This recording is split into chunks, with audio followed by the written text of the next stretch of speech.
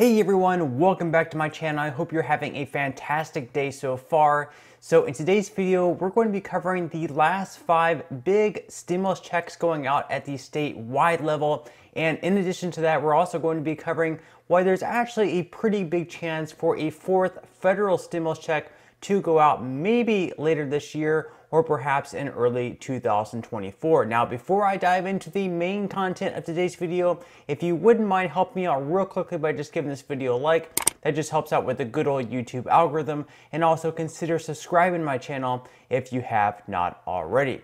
Okay, so according to the Motley Fool, these are the 5 states that are finishing up what may be the last round of stimulus checks. So the first state we have up is New Jersey. So state leaders in New Jersey decided to focus on income-based rebates. So by May 23rd, homeowners earning up to $150,000 can expect a stimulus payment of $1,500, and those earning between $150,000 and $250,000 have an extra $1,000 to look forward to. New Jersey renters who earn less than $150,000 annually should receive $450. So New Jersey is the first state out of 5 that we're going to be covering in today's video. The second state is New Mexico. So by June, single tax filers in New Mexico can expect to receive $500, while married couples, heads of households, and surviving spouses are due $1,000. Households can put those funds towards anything from making a rent payment to building an emergency fund. So the third state we have on today's list is Pennsylvania. So specifically looking to assist low-income Pennsylvanians age 65 and older, widows and widowers age 50 and older, and people with disabilities age 18 and older, Pennsylvania is sending out rebate checks. For homeowners, the annual income limit is $35,000, and for renters, it's $15,000. Half of Social Security is excluded.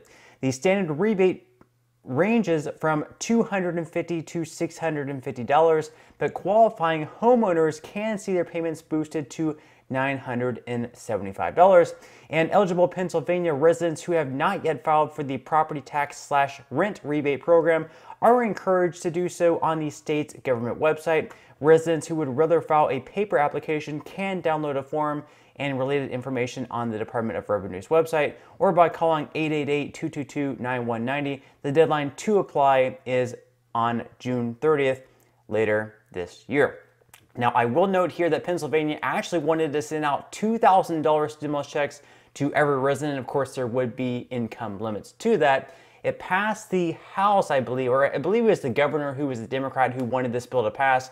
All the Democrats were on board with passing this bill, but Republicans were saying, whoa, inflation is way too high. Keep in mind, this was November of last year, October, November, when they were trying to get this thing to pass by the end of last year, but they were unable to get it passed through because Republican lawmakers in the Pennsylvania House were unable to get on board with that bill, and they thought that money would be better served going towards something else.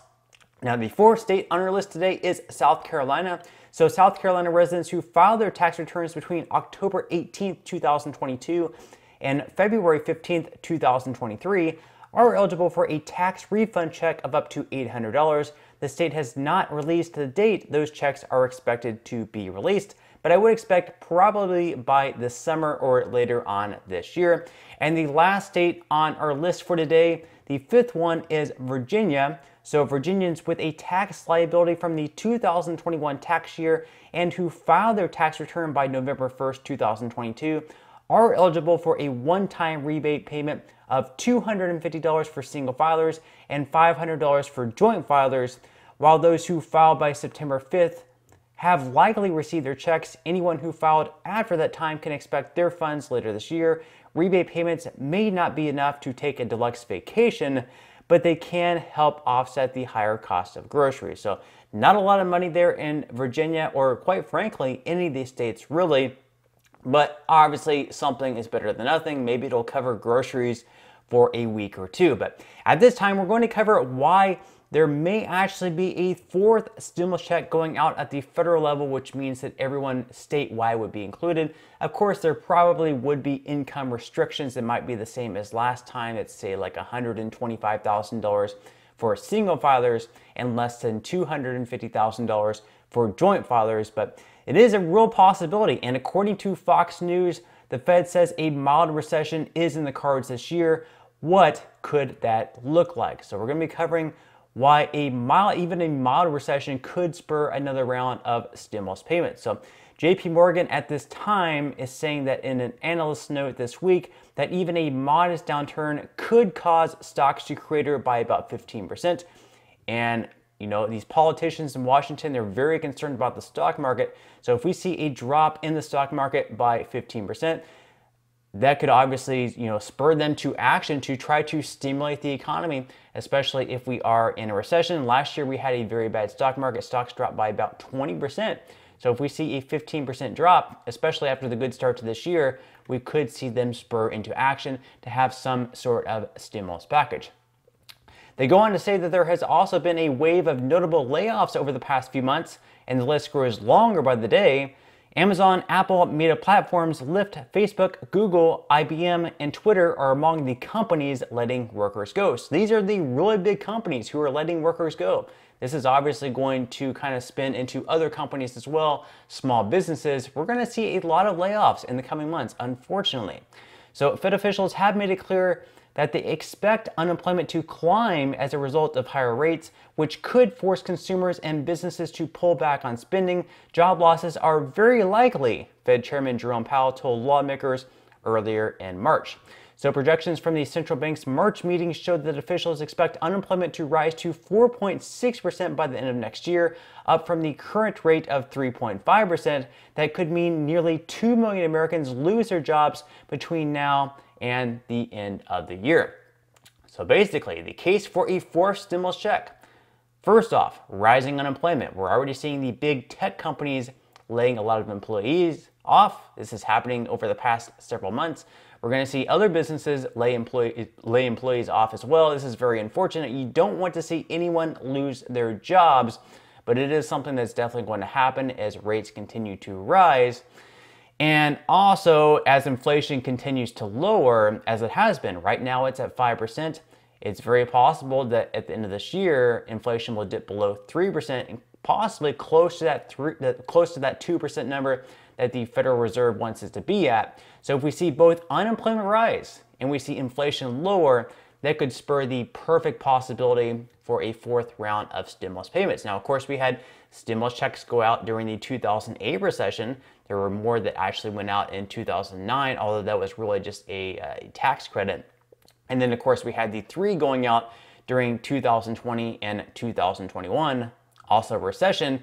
And last year, we actually were in a recession, although lawmakers in Washington were trying to deny that and change the very definition of a recession, but we were actually in a recession last year. It's very possible that we could be dipping into the second recession in the Biden administration era later on this year, or perhaps earlier on next year in 2024. So if that happens, if we dip into a recession, we're seeing the stock market drop and we see unemployment rise and we finally get inflation under control. At that point in time, it's very possible that we could be seeing a fourth stimulus check. I would not be surprised at all if they decide to take action on that. But at the end of the day, even if they do approve a fourth stimulus check and it's for like $1,200, like one of them was back in 2020, that's really not a whole lot of money, especially if you lost your job. $1,200 is not going to make up for a job loss. It's not going to pay for rent. I mean, $1,200 barely covers rent anywhere in the United States.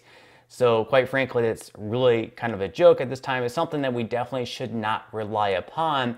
Instead, at this time, if you can build up an emergency fund, perhaps take a second or third job, have some type of side hustle, or increase your skills. So right now, if you have a job right now, try to increase your skills.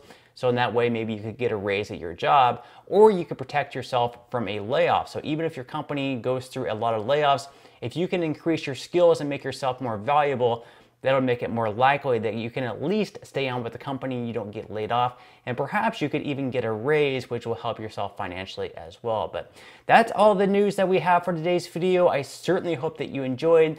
If you did, again, I would greatly appreciate if you could give this video a like. Consider subscribing to my channel if you have not already, and I will see you in the next video.